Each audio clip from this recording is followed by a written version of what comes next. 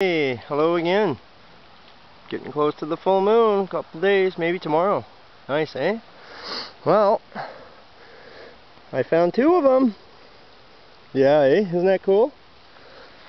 They're both around here by that big spruce tree. Found them both just kind of like in the bushes right around here, so that's awesome, man.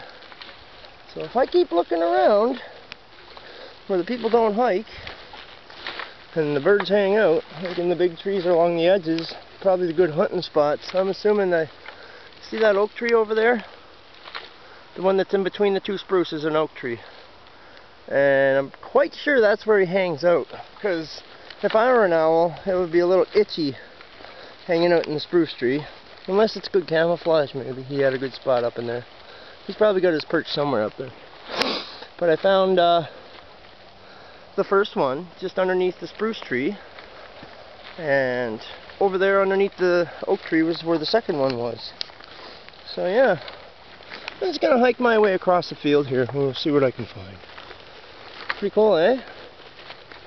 So yeah, seems like every day I just itch to get out of the house. I want to get out of the house, man, because I don't know, it's like the Great Spirit's calling me. It's like, hey Sean, you gotta go for a hike.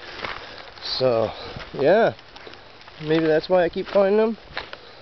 And there's another reason, probably. Had some cleaning up of old beer cans.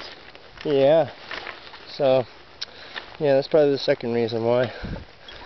I find the old beer cans, and then, what do you know? It's like Mr. Owl or Mr. Eagle or the goose or whoever leaves the feathers is like they're thanking me for cleaning up their environment. Yeah, it's their house, not mine. I got my own house, they got theirs, so yeah. They don't dirty their house up. No way, man. Maybe with some feathers, but it's not dirty as far as I'm concerned. It's the humans that dirty the place up, so I'd be glad to pick up after the other humans.